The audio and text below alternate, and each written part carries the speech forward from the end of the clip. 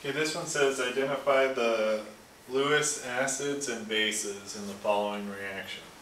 So remember, Lewis acids are often different than Bronsted-Lowry acids, okay?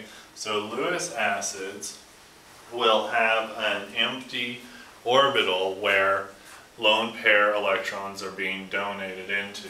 So if we think about these two particles making this particle here, okay, this molecule, or this ion, sorry, has no electrons, right? But it's got an empty 1s orbital.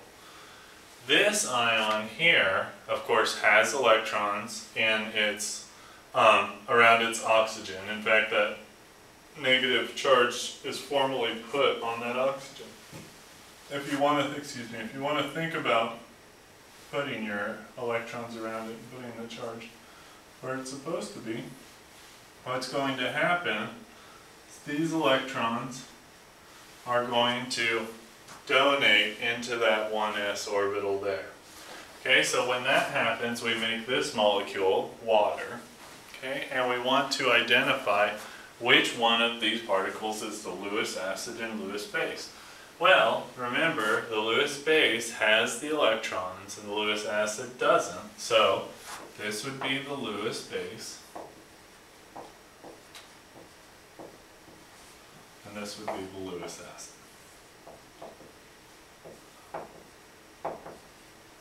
Okay. Do you have any questions on that one? Pretty straightforward. Okay.